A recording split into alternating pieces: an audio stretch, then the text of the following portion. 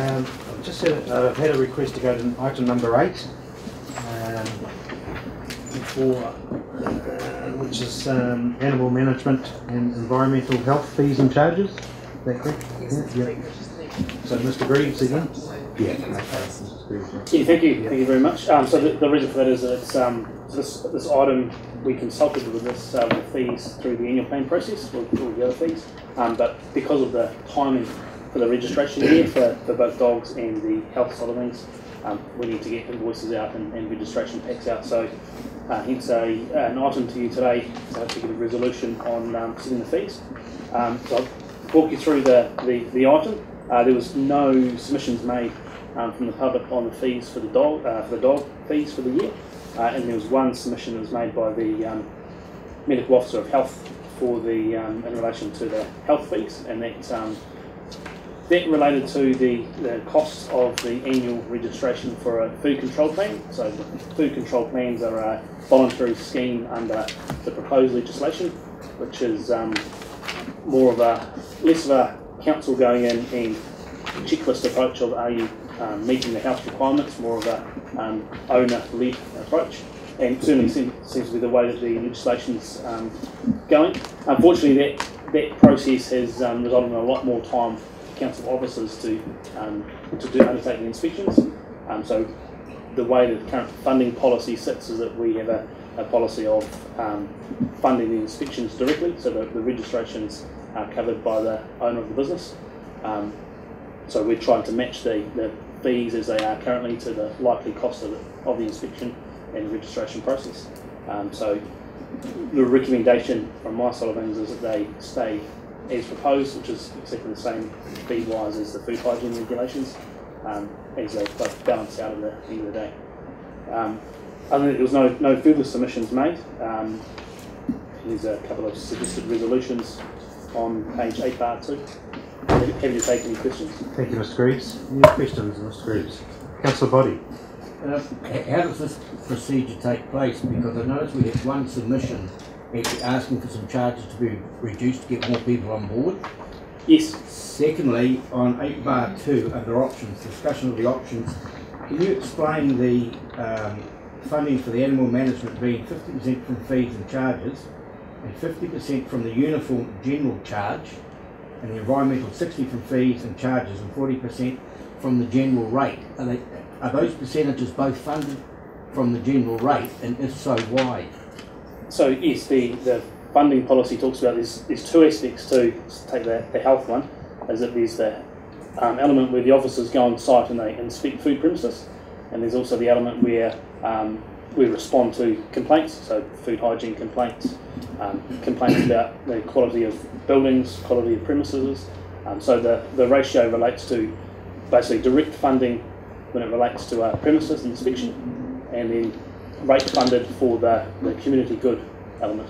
Just guess I'd note for the councillor that is set through the long-term plan, and then in place you can change that in the long-term plan. So for this annual plan, you're stuck with those splits. That is something that you can have an account for next year. It just seems to me wrong that the general rate should be funding some cost of a business. So maybe that's what it should be looked at in the long-term plan. Thank you. Councillor Williamson.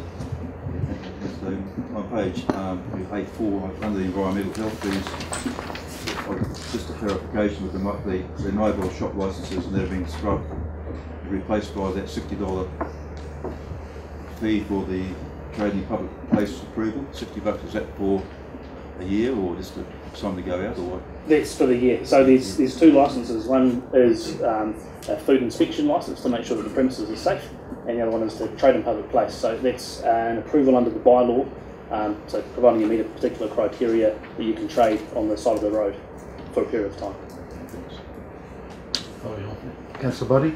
Also, on 8 bar 4, if you take Mr. Green's comments in regard to the long-term plan, is there a reason that we now have a $60 annual swimming pool inspection fee when that has never been there, and we're partway through the first 3 years of the long-term plan? And why would you want to have a charge of $60 annually to inspect swimming pools?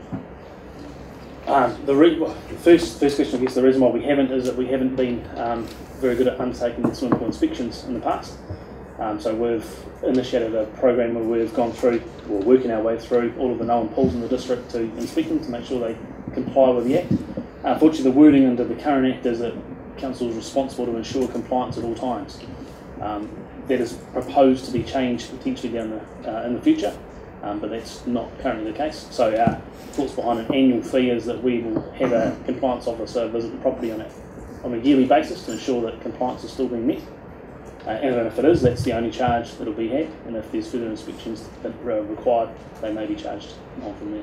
Without labouring this point too long, this inspection fee was not included to go out for consultation in the draft annual plan, and it's also been introduced part-way through those first 3 years of a long-term plan, if that's where we can alter the way the funding break or the charging breakdown is. So I query why that seems to be a contradiction.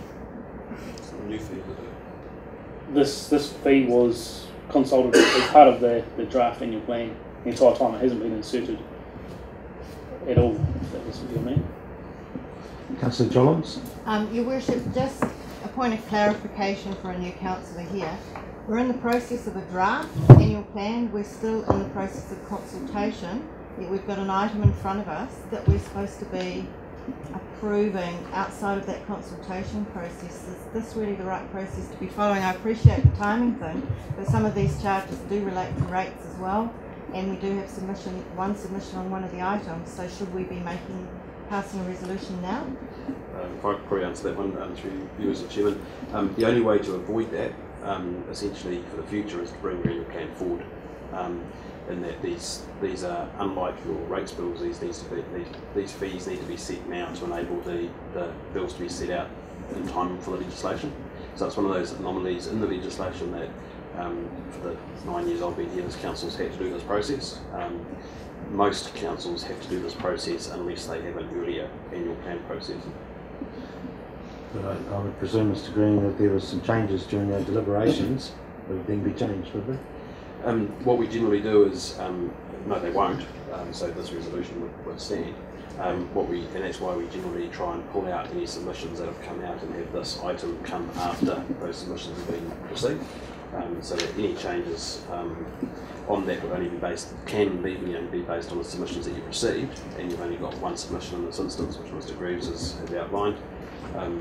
As I said before, you can't change that funding split at this stage, so all you're saying is, do you want they're recommending that particular fee is reduced, and so essentially that's the only decision that you can make today. Do you reduce that fee? If you do, then the balance of the cost is borne by the general ratepayer, so going more the way that Councillor Body talked about before. So the general ratepayer will be picking up more of that overall balance, and then that would have an impact on your annual plan deliberations later, because we just have to increase the general rate. Okay. Well, what would happen then if this particular resolution was tabled? If it was tabled, we wouldn't be able to charge for dogs or health licences for the next year, so then it would really affect your annual rate. Because in the general rate, you have to pick up the whole amount. But just to clarify, the council's at risk of breach of procedure? No. No? No. No, there is nothing abnormal about what we're asking you to do here. What we're asking you to do is to bring forward that one submission in terms of this very simple matter, these fees, and make a decision on that, the same process that you've undertaken for at least the last 10 years. Okay, Councillor Stewart.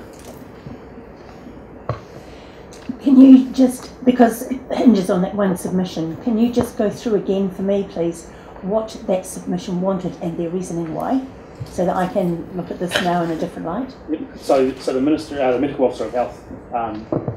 Currently, there's two systems, and there's the food hygiene regulations, yep, which have been in since 1976, which require us to register a premise and then go and turn up and make sure that they comply.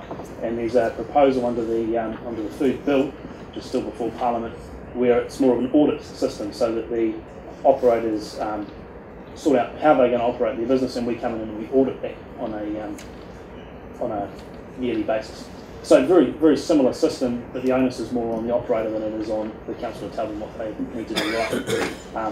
And that certainly seems to be the way that the legislation is heading once that changes, and it's before Parliament, potentially to be heard this year.